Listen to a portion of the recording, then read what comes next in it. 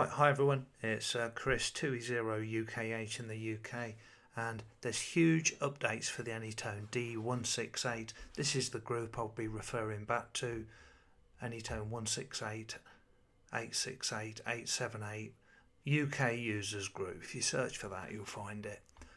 And yesterday Norman Williams, who's a beta tester, he announced that the new firmware is coming soon. It's come out today. Now there's two ways to update the firmware and the software. And he says here, this is a big update. The memory location is different from the old. He's not about memory. He's not on about memory channels. He's on about the actual computer memory that the code is written to, because they had to make room for. Had to shuffle it about for other stuff. So if you're like me, you've had the d168 with CPS that's floating about pre 1.03, you would use the old CPS to update to 1.03. So there's the sequence there. And if you've just got the radio today or moving forward and you don't have the old version, there's another sequence there. So I'll leave that on the screen. You can pause whatever bit's relevant to you. And so that's about the sequence. I'll put all these links in the description. In this post that come out today, the new 1.03. There's a link there. I had trouble opening the link. I tried it a few times and it worked. I had to go in and view the source, and I found the link in there and clicked on it, but even getting hold of it's tricky. It's because of security reasons in the browser. So if I click on that link, now it opens up in here, and the firmware and the software are in this link here. So I've already downloaded it, and I'll take you to that now. So I've downloaded the firmware and software, the zip file. I've unzipped it and I'm now looking in the folder. And when using 1.03 onwards, which is the one that come out today, you need to update the baseband, which is a chip on board the d168. And this is the top folder, the baseband. So I'm going to try and do it now. I've already done it once, so it's fairly familiar to me. There's instructions here in a PDF. Top folder contains the files, and the bottom one here, the bottom file, is the update file for the SCT update. And it's 3288. Try and remember that number. So when we go into the folder, you've got SCT port exe. That's the executable file. If we run that, that starts the program off. Now you don't want the programming cable in at this stage. Do not, or it won't work. So I'm holding the radio, the d168, and you've got to switch it on pressing transmit and the hash button. That's the one in the bottom right.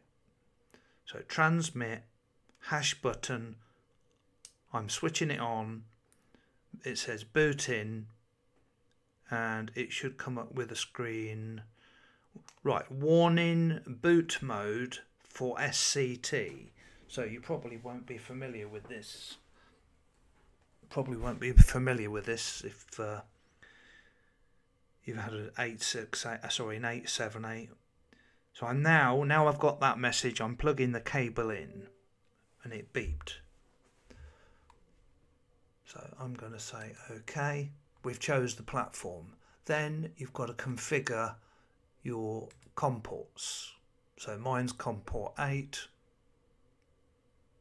and I'll leave that port rate as it was.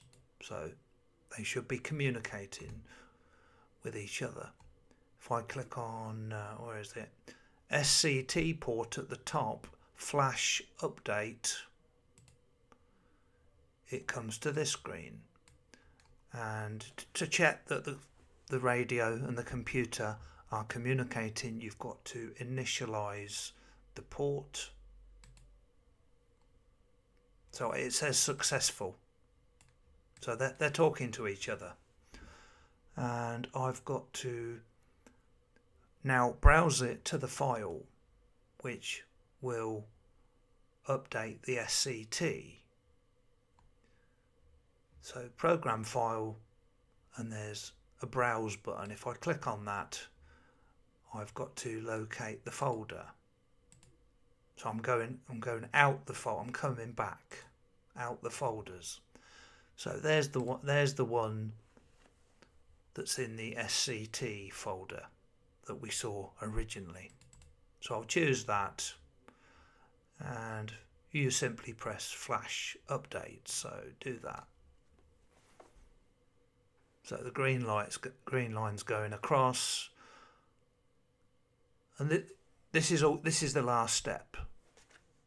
So once it's got to the end, in the description at the bottom, you should get a load of vocoders updated, and it should say all successful. So that's what we're looking for. And yeah, this is SCT3288. The reason I said remember that is because there's a drop down with other options, and mine, it should land on the correct one to start with. So I've now successfully updated all these vocoders and other parts. Exit. Now the radio still says warning boot mode for SCT, and you can now turn the radio off, and the baseband has been updated. It just adds extra features moving forward, and you know, do this at your own risk, but do not, you know, when it's flashing, don't take out any wires, and you know, make sure your battery's charged before you do it. So that's the SCT part out the way. We've updated the baseband. So I've updated the SCT, and I've installed the new software and firmware. I've put the firmware on the radio. Remember, I had this before, so this is how to update. So I updated from the old to the new. So that I had to open the old CPS that I had before, which was pre 1.03, and I updated the firmware that way. Here's the instructions again. If you've just got the radio, you would just download the firmware and software for 1.03 and update the firmware from that. And here's the sequence here. Now I'm just going to show you what's new in the change log, because it does say somewhere. Where is it? Here in the next link. So these are the changes that 1.03 onwards adds. The satellite function allows you to set the power for the satellite separately from the channel power. If you press the star button, the bottom left, is it bottom left? Top right on the keyboard on the d168, you can alter the power. The satellite function improves this issue that the radio is stuck during predicting. Yeah. Satellite function improve the issue. Satellite function allow the radio to stay at the satellite menu, ignoring the menu exit time. So if you were looking up and down the list, it won't come out after 10 seconds or whatever you set the exit time to. It will just stay there. Satellite function in the CPS, in the computer programming software, that's what that stands for. Under tools, satellite data updating, this page has been totally updated. I'll show you in a minute. I'll run the software to allow input from different satellites. You can add and remove satellites. If you only like the ISS, you can just select that one only. In the CPS, Digital Master ID allows you to set up a master ID for the radio in the menu settings. Radio ID, if you select the master ID in a channel, all the channels will switch to the master. So I haven't played with that yet. In the radio menu, GPS, remember this one doesn't have the GPS, so I'd disregard that option 6. That could possibly be for a GPS radio in the future. We don't know yet. So I'd disregard number 6. And the last update is in the computer programming software under Tools. There is radio recording. Update the recording page. Not sure what that means. The 878 only let you record digital, DMR. The d168 now allows you to record FM and digital. So I assume it's referring to that. And the next step, I'm going to show you on the screen the new CPS and the new features in there. So this is the new 1.03 CPS software, and highly recommend that you start your code plug from scratch here. There is a way to export out all the different sections, the channels, the talk groups. You can do it that way and then import them back in again, but do not import the settings, the optional settings. So I haven't done this yet because I'm trying to get a video out. It works, but there's several things that don't work because I haven't exported them all out. So you must start your code plug again here. So this is my code plug, and I'll just show you the changes. I've just got 2 channels in it, 2 or 3 channels. So looking at the things that have changed, if you go to Tools, you've got radio recording. That doesn't work for me because I haven't actually rebuilt my code plug. And you know, you can update the icons and the boot image. You know, this is that there are new icons, and have a look in the download file. You can do them anytime. You don't have to do them. But the main one is the satellite data uploading. So I've clicked on that, and I've got the radio switched on with the programming cable in, and it's a bit difficult to see that. So you'll have to be watching this on a PC really to see me using a PC. So it's completely changed. So I'm going to click in the bottom left. You've got HTTP download. This downloads the file for the satellite KEP files onto the software. In this is called a table. I'll refer back to that in a minute. So I'll click download. All the satellites go into the table in the software. And you can say whether I think there's about 70 odd satellites here. So you know you've got a tab here which is right. So if I just wanted the ISS, I'd have all these as no, and I'd have the ISS as yes. So choose which ones with yes and no next to them in the right tab that you want on the radio. So long as the ISS is on there, I'm happy. So it's in the table. If that's all you wanted to do, you just click right and it goes across to the radio.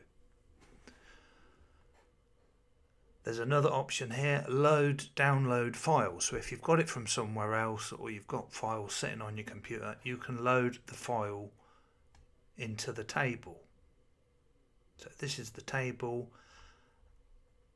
This window here we are moving, and you can you can save this table to a file, and you can load it back in again with load table data. So I've got the satellites in. I want to put in the radio, and I click write data. Cannot open communication port. That's typical. Right. So mine is COM port 8, set COM port 8. OK. Tools, satellite, load them in. I've already got the ISS there, and write it to the radio. So very quick, it's just a text file, it goes across.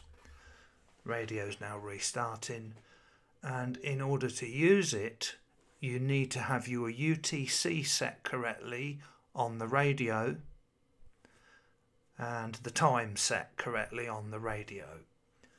And when you do the firmware update procedure,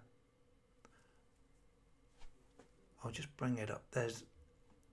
You will see it's referred to as MCU reset. MCU reset is initializing the radio. This is essential because several things will work erratically if you have not initialize the radio. So to initialize the radio, you'd switch it off, switch the radio off, switch it on, holding transmit and the button below it. So I'm just doing it now. Radio off, and you need the programming cable taken out. So transmit, the button below it, which is PF1, switch it on, and that goes into initialize radio mode. It says, are you sure you want to initialize it? I don't, so I'm going to click exit. So when you do it, you would click confirm, but the point I'm making is it gives you an option to set the UTC, whether it's level or +1 or +2, etc. And it gives you an option to set the time and date. And that is essential when using satellites. Precise time and date. Because that is how it calculates the passes. Phew, what a video. So I still don't know everything about it, but this is it in a nutshell. That's the best I can do on day one. So if you've made it to the end, leave a comment, let me know you've seen it to the end, and thank you for watching. Have fun.